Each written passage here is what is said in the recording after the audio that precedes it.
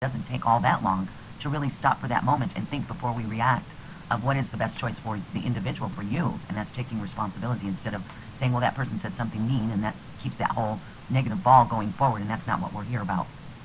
Yes, and I agree with you 100%, and to me, this is the most exciting thing in the world, because I am passionately wanting my own soul to be free.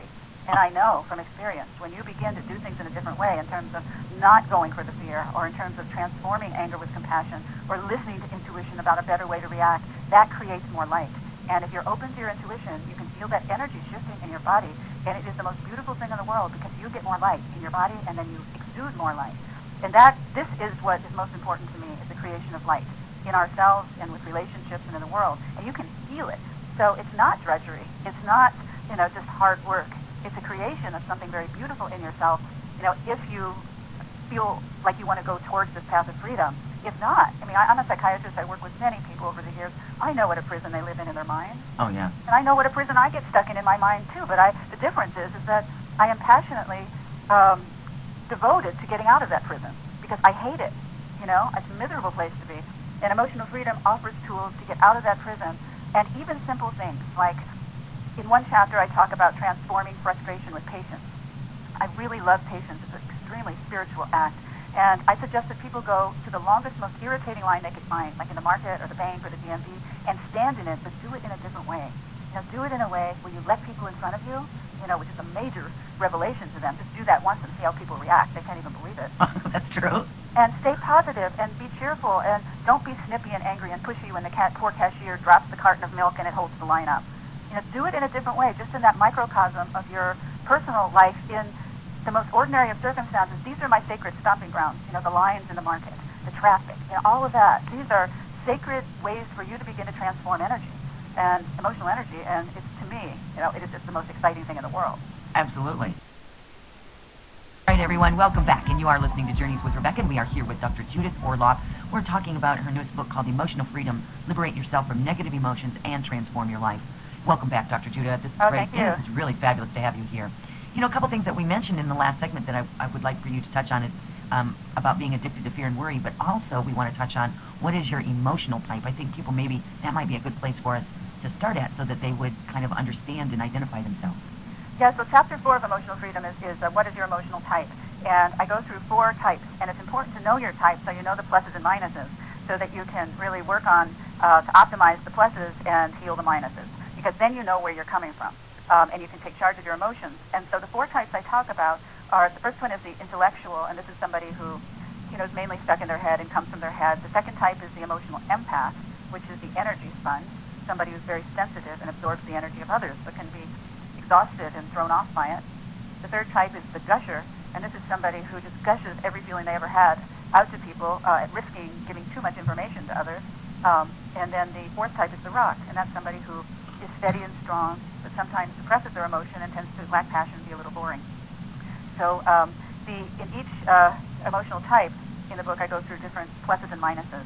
Now, the emotional empath has a particular interest for me because I am one. Right. Since I've been a little girl, I went into shopping malls and crowded places, and I would go in feeling fine and walk out exhausted, Yep. or with some ache or pain I didn't have before, or anxious or depressed, and I never knew what was going on.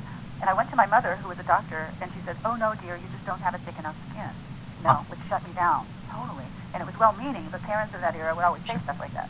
But it's not what you say to somebody. I didn't realize that my emotional type was an emotional empath, and that I was absorbing all that intense energy in crowded places. Mm-hmm. Because when you go to shopping malls, everyone has an energy field, and all those energy fields interact and become very intense.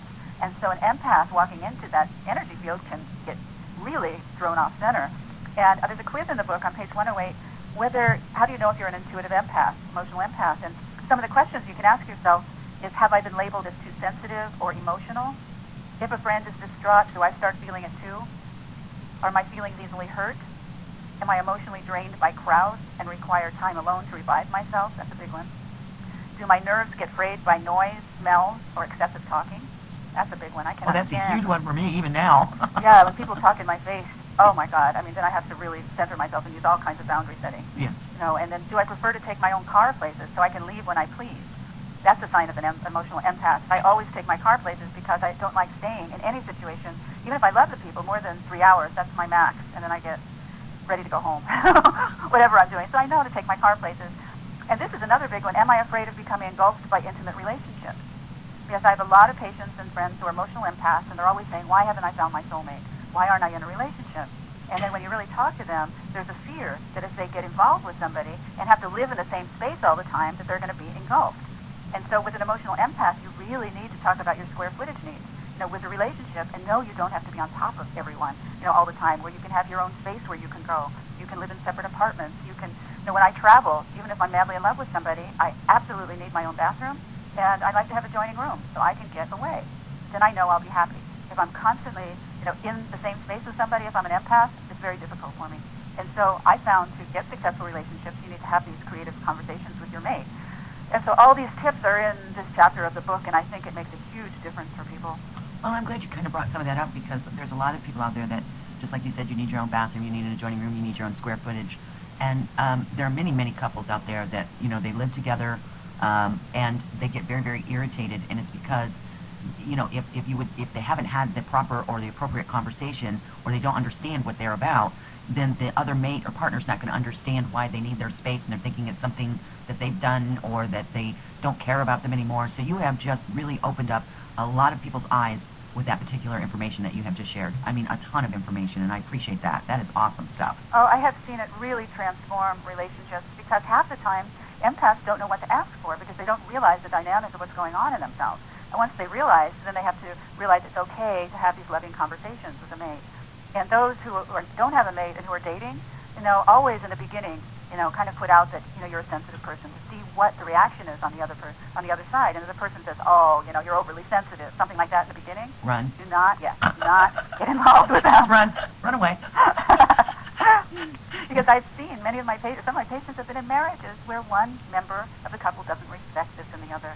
And so the empath ends up being sick all the time, depressed or anxious, and it's a miserable life. It sure is. Yeah. And there's so many people that fall into that category, they just haven't identified it. And I think that you have really, really opened up a lot of people today, and I so appreciate that. I do. Oh, you're welcome. Let's talk a little bit, if we can. Let's move a little bit to, and I run across this a lot in the lines of work that I do, people that are addicted to fear and worry. I think that's a lot of people who are addicted to fear and worry, and on an intuitive level, the reason that is that fear has such a strong energetic charge.